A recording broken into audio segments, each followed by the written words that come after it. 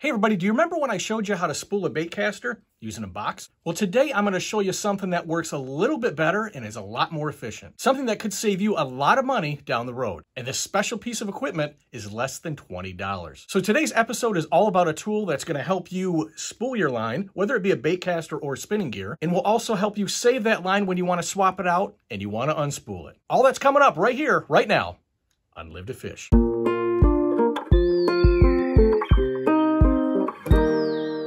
Hey everybody, welcome back to Live to Fish. I'm Joe, the host of the channel, and I want to tell you thank you very much for being here at Live to Fish. I know you have a million choices of different fishing content to watch on YouTube, but you're here, and thank you very much. And since you're here, do me a favor, hit that subscribe button. It doesn't cost you a thing, and it helps support the channel. And don't forget, if you like this video, hit the thumbs up, and don't forget to leave me a comment down in the comment section down below. If you're like me, you got a favorite combo, or maybe one, or maybe two, or maybe more, that you may use for a specific purpose, but then again, man, sometimes it's good for other things. Like this Lew's Carbon Fire Speed Stick, I really love it for frogging, but I also like it for flipping. It's rated from 1/4 to 1 ounce, and those weights are perfect for a little heavier presentation. Right now I have 35-pound braid on here because I'm using it for frogging, but say I want to change it over to flipping, say I want to change it over and want to use some fluoro on this. How do I get that done without wasting all of this line that I currently have on the spool? Well, I'm going to show you.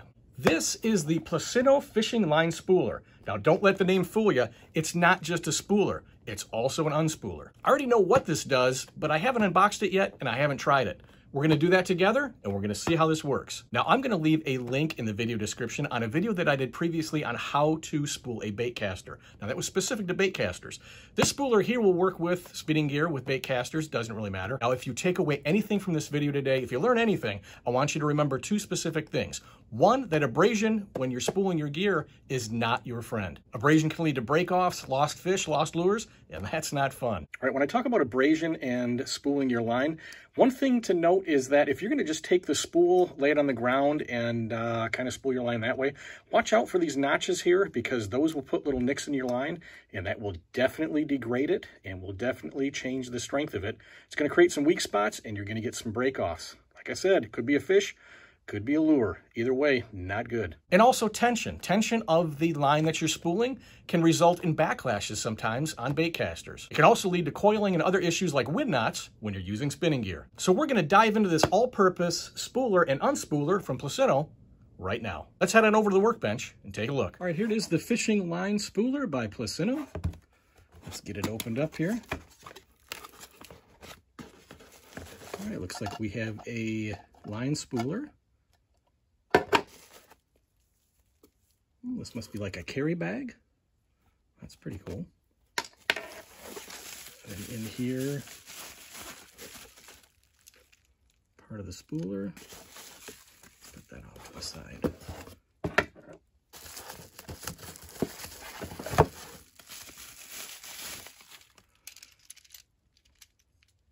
Okay, I've seen some pictures. This looks like the clamp for a pole.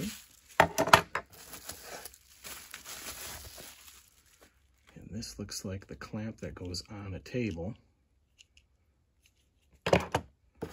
Inside we also have some instructions. Tells you everything in here. This is the spooler that we have right here, the 4-way function spooler. So it includes this, includes that, all in one package. So the parts list, we have the spooling clamp, the line spooler stand, the line spooler holder, the line spool, and the storage bag.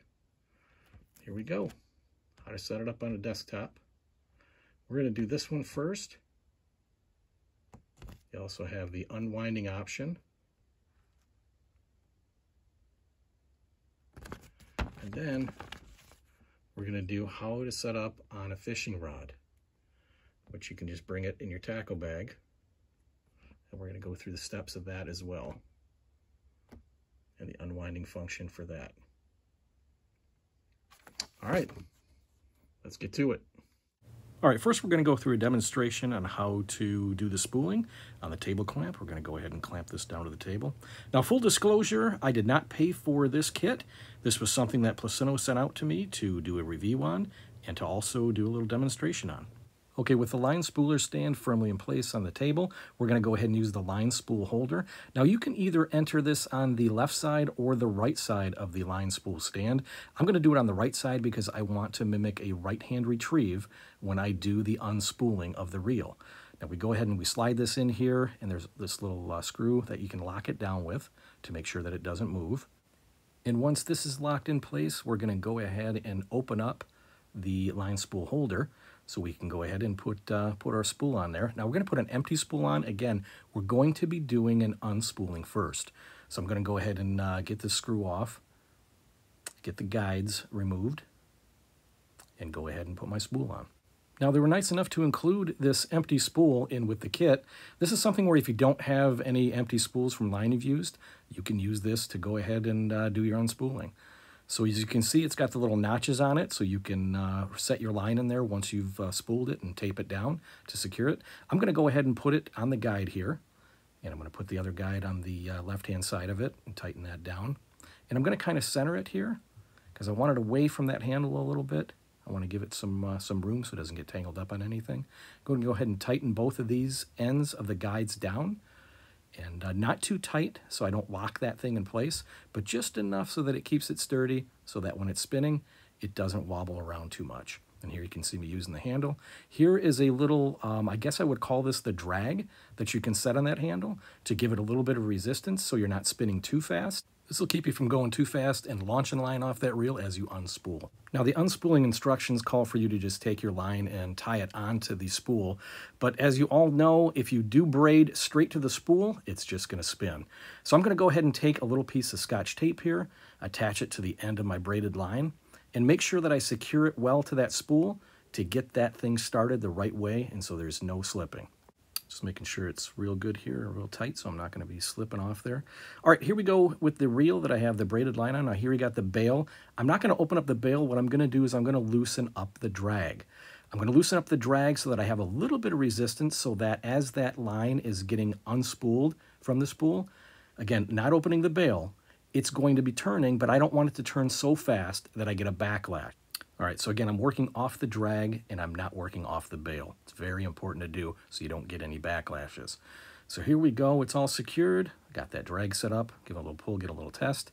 And here we go, as I start turning here, you're gonna see it starts following that spool back and forth. I'm watching the guide on the reel itself because I want to make sure that I'm getting an even distribution of the line across that empty spool. I don't want it bunching all up in one section of it. You can kind of see I'm kind of dragging it across to make sure that it gets evenly distributed on that spool. Again, just to point out, since we're working off the drag, that guide on the reel is not going to be moving back and forth. So you're going to have to manually move this back and forth across that empty spool to make sure that you have an even distribution of the line. Now here you can see time-lapse, there's a pretty good even distribution of the braided line onto the empty spool, which is now the full spool. And here's the reel. You can see I have the backing line, which is mono. I've run into that now. And I put the backing line on there because if you put straight braid onto a reel, chances are it's going to slip. So what I like to do, I like to secure it with a backing line of mono, just a little bit of it to secure it to that reel. And again, that keeps that straight braid from slipping. Okay, now we're ready to go ahead and do the spooling. I'm going to go ahead and open up this, which I would call the drag, this little knob that kind of puts some tension on that spool. I want to put enough on it so it's still a little tense so that there's a little bit of resistance when I'm going ahead and re-spooling my reel. I've got to put the drag, tighten the drag down on the reel so I can actually get the line on it. And now it's moving freely, but I don't want it to go too fast because what I don't want is slack line to be building up in the reel as I'm re-spooling it. I want it to be tight enough so that it definitely packs in there, but I don't want it too tight because I don't want it to pack in on itself and have problems with the line sticking too bad when you go ahead and try to cast. That'll kind of mess you up. It'll stick too much if you pack it in too tight. All right, here we are time-lapsed again to the end of the spool. And as you can see, I'm at the end here. Go ahead and disconnect that from the tape. And you can see it's evenly distributed onto the reel. That guy did its job. And one thing you want to make sure you do is make sure you tighten down that drag again. Don't leave it loose, or else you're going to run into issues when you do your first cast. Other than that, it's good to go. Now it's important here to point out the size of the line spool holder. You can see there's various different sizes of spools of line that you can get. Some skinny, some fat, and I'll tell you what, it'll take it all. That didn't sound right, but I apologize. I'm trying to make this a family-friendly channel, so please bear with me. All right, now we're going to look at the line spooler clamp. Now, the line spooler clamp is something that you use directly onto the rod to either spool or unspool. And this was something I was honestly a little hesitant to use because I thought that the tension of putting this on the rod might leave some stress fractures or might clamp on a little too hard. But I was pleasantly surprised to find the thick rubber padding was more than adequate to protect the rod from any damage. And again, you don't have to tighten this down with the hand of God to keep it from moving around. Just kind of make it a little snug on there so it doesn't slide. So again, don't over tighten this thing. Just keep it tight enough so it just touches it, and basically it stays. It will not slide. So again, the same thing as the table clamp or the line spooler clamp that I used. You go ahead and you put the line spool holder in there, and then your spool of choice to either unspool or spool. So again, the same procedure used before. Go ahead and tighten that down. And as you can see, you're all set and ready to go ahead and either unspool or spool a new line onto your reel. Again, this would be very portable, something that would definitely be cool to put in your gear bag, and you could do it on the fly. Now here's a closer look at that rubber that is on the clamp. Again, that secures onto your rod and makes sure that you don't have any fracture issues, but I would, again, highly recommend that you don't tighten it down too tight to make sure that you don't damage your rod. So here we're going to go ahead and take the mesh storage bag that they give you. We're going to put all the components in that I would put normally if I was going to take this on the road with me. Going to go ahead and put the rod clamp in there. We're going to go ahead and put the line spool holder and, again, the empty spool, and probably put a few spools of line in there too. Go ahead and cinch that down. It's all secured, ready to go. Pretty cool. Nice little package they put together. All right, so as you can see, a cheap investment, just under 20 bucks, gets you something that avoids abrasion, makes sure that you have the proper tension on your line, on your spool when you're spooling. It also saves your line when you're swapping out line between spools. If you're interested in saving money and get more use out of your gear, I'm going to leave a link to the product down in the video description down below. And also, I want to tell you, if you use the code PLG20, that's right, PLG20, when you order from that link, you're going to save an extra 20%. That's what brings this normally down from $24.95 to just under $20. And at just under $20, how can you not afford to protect your investments? So again, that's all going to be down in the video description down below. Again, the code is PLG20 to save you 20%, and the link to the product down there below as well. And now it's time for catch of the week. And that's right, I say catch of the week because obviously we're in the dog days of summer. A lot of people have not been putting in their submissions because maybe they're not catching the fish. Or maybe they just don't want to be hosted on Live to Fish. I don't know. Either way, this is the catch of the week, and this is angling spiders. That's right, Sean and Kieran from over at Angling Spiders got their PB pike out on a trip in Canada, and I'm not going to spoil the details of everything, of how they came about this trip, of how big these fish are to make it their PB. You got to go over and check them out. I'm going to leave a link down in the video description to the video that I'm talking about and the video that these pictures came from. Sean and Kieran, great job out there. Now, if you want your catches or your channel showcased on Live to Fish, I do this every Friday. It's catches of the week, and you can email them right down here to the email down below. And again, I'll leave that down in the video description as well. All right, that's all I got this week. Thanks for stopping in. More fishing action coming up on Live to Fish. So be safe and be well. And as always, live to fish. Take care, everybody.